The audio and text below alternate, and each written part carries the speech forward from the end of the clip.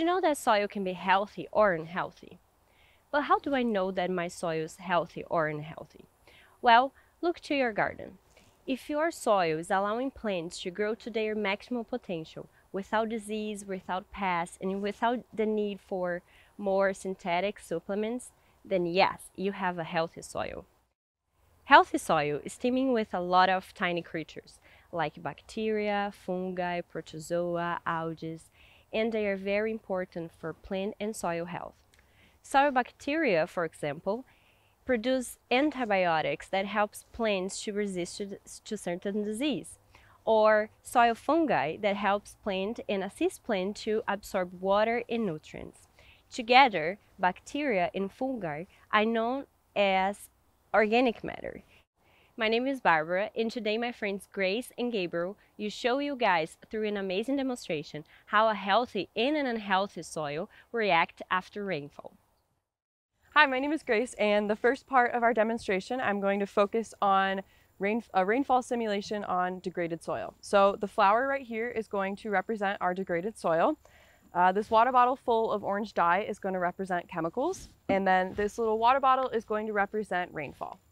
So completing the demonstration, I'm going to first actually spray the orange dye on our flower. This represents chemicals on the degraded soil. And then the rainfall. So as you can see, when it rains on degraded soil, a lot of the rain is actually not absorbed by the soil, but instead runs off it and creates more of a puddle with the orange dye. To better represent this, we are going to pretend my finger is a plant, and I'm going to stick it in the flower. And when I take my finger out, you can see that most of it's dry. There is a little bit of it wet, but this shows that when a plant sticks its roots into degraded soil, it's not able to absorb a lot of the water or nutrients. Two of the biggest problems with degraded soil when rainfall occurs is that when the degraded soil is not absorbing a lot of the water or nutrients, it causes soil erosions. And then also the runoff creates pesticide runoff into a lot of our waterways. A huge example of this would be in the Mississippi River. A lot of pesticide runoffs occur into the Mississippi River, which then leads to the Gulf of Mexico, creating an area in the Gulf of Mexico called the dead zone.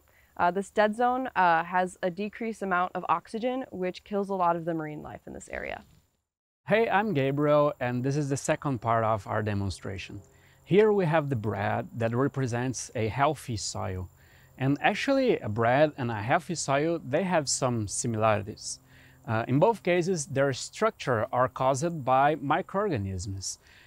In the bread, we have yeast, living microorganisms that makes the bread structure and kind of pores and empty spaces that makes the breads fluffy.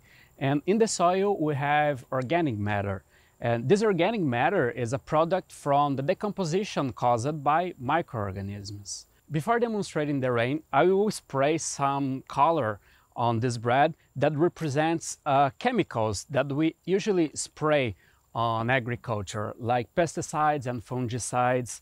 And when it rains on the bread that represents a healthy soil, we're gonna see something totally different from we first saw on the flower example, because the healthy soil, it will act like a sponge, absorbing all of this water. And it doesn't matter how many rain you have, the soil is able to absorb this water and you won't see a runoff.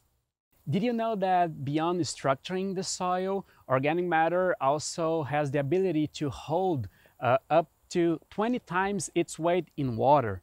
It means that if we face a drought, a healthy soil will be able to hold water on it, and a healthy soil would be a water saving for plants' roots.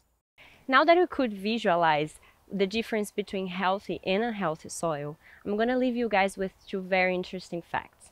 First one, there can be more microorganisms in a teaspoon of soil than there are people living on Earth.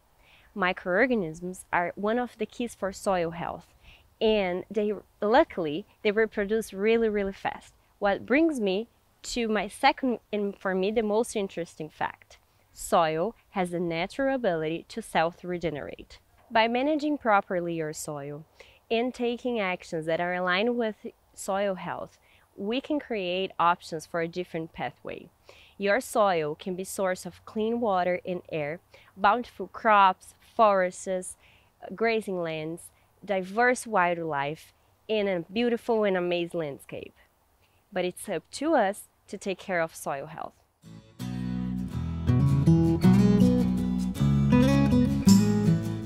We hope you enjoyed this video as part of our Oklahoma Gardening YouTube channel. You can also find even more videos on the OK Gardening Classics YouTube channel. And join us on social media for great gardening tips, photos, and discussion.